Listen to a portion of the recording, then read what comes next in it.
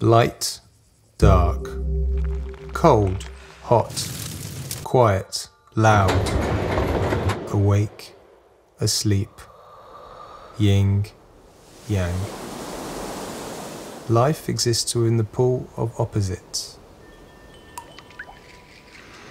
Through moving meditation, Tai Chi balances between them, creating an inner harmony.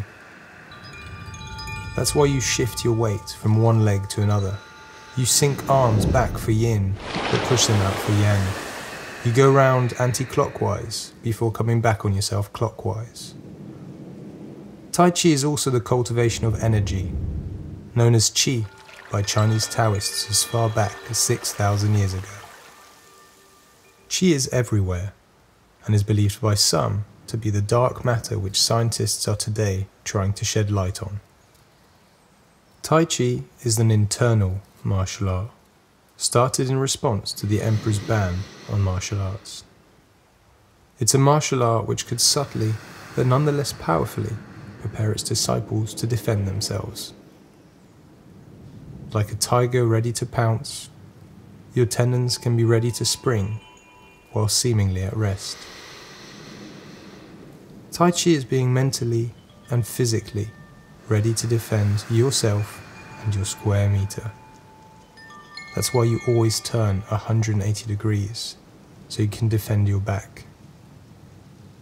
Tai Chi is feeling your opponent's movements before they make them. And Tai Chi is therefore firstly learning to feel your own energy.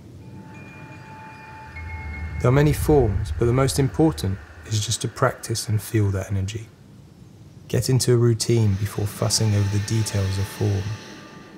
And soon enough, you will feel energy circulating. It's often noticeable as tingling in your hands, or the resistance of the air between your hands whilst holding the Qi ball. It may start lightly, but it will strengthen. As you develop energy, so too will you establish an inner harmony.